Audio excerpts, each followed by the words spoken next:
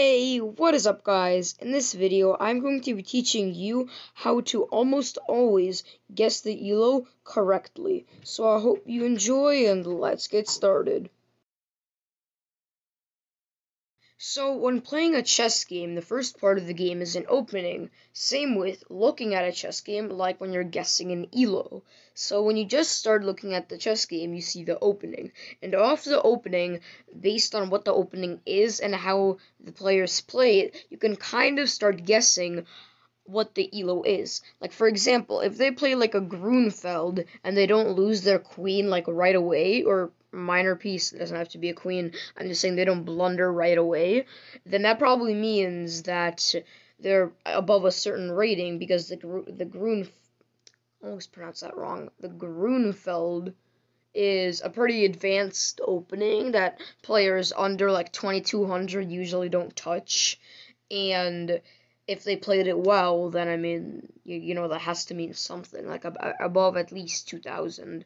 And yeah, that's how you just base, that's how you just analyze the opening and guess the ELO. And if it's like a bad opening, like,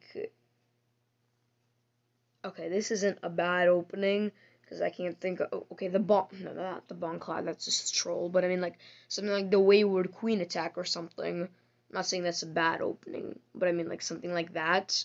If it's something like that, and then they, like, blunder soon enough, then that probably means that, I mean, you know, probably not the highest rating ever, so you can kind of use that to analyze it too.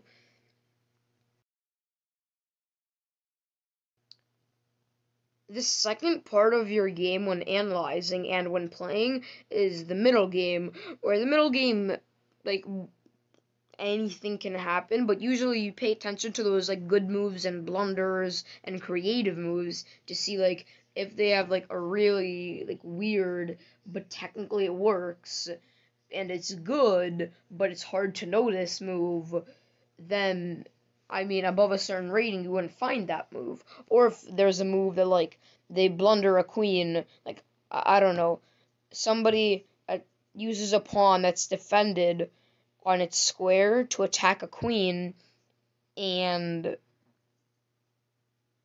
the queen just takes that pawn. Like, if they do something like that, then you can kind of figure out, like, what's the highest rating they could be and what's the lowest. But if something like that happens, the lowest could go into the negatives, honestly. And then the last part of your game, the end game,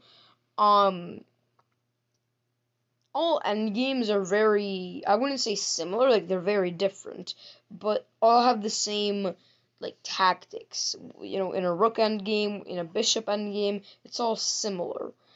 And there, like, usually at a level like 1000 or something, they just play random moves. But if they specifically find patterns with their rooks, like like a staircase with their queen checkmate, or like a 5-move long tactic with the back rank checkmate, that you can also kind of base how high rated they are because of how good and strong their moves were.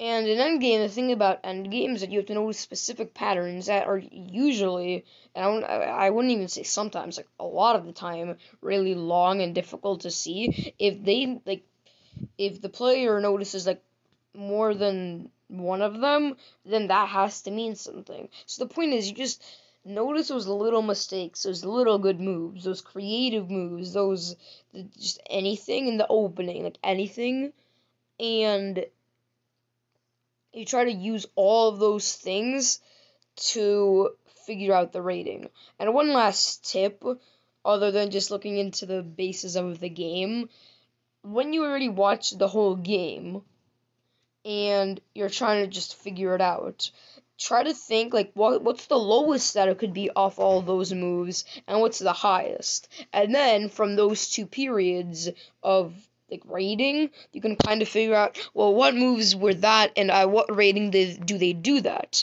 And with that, then you can kind of figure out, oh, it's can't think of a random number. It's 92. I'm a genius. That's not even a real rating, because ratings can't go that low, but I'm still a genius. So yeah. And a lot of it is in just practice, because like with these tips, like, you don't instantly become a grandmaster at Guess the ELO, but with practice, if you do like all of this in all of your Guess the ELO, what do you call Guess the ELOs? They're not games. You analyze Guess the ELO attempts. You won't you won't be a master at them right away, but you'll have to practice a little bit. And if you use all the advice I gave you in this video, in all of your ELO guessing attempts, then you're surely gonna get better. So that's yeah, that's that. Hope you enjoyed.